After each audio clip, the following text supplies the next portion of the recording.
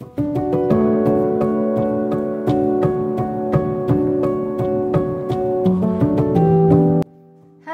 everyone, this is Betty with Oak by Bettina.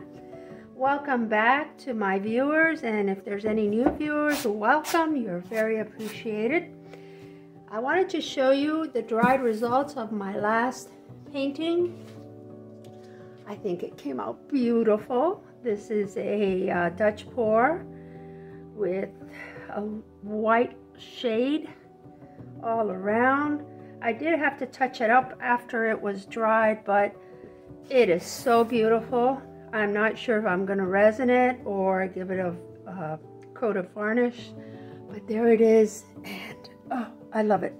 So today I'm going to continue on these Dutch pours, and I have a square canvas.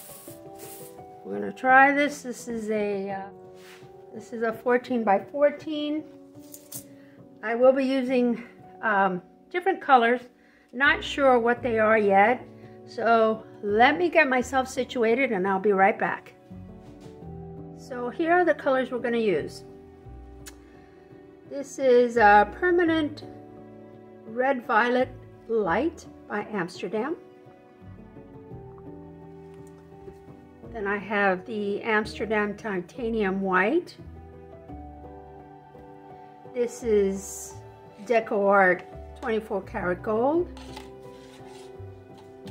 This here is Grombacher pale pink.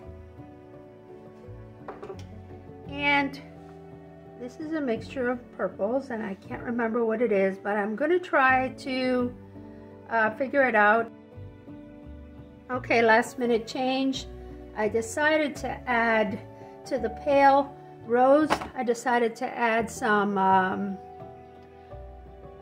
rose quina, I think that's what it's called, and some Amsterdam white, titanium white, and this is going to be my base now.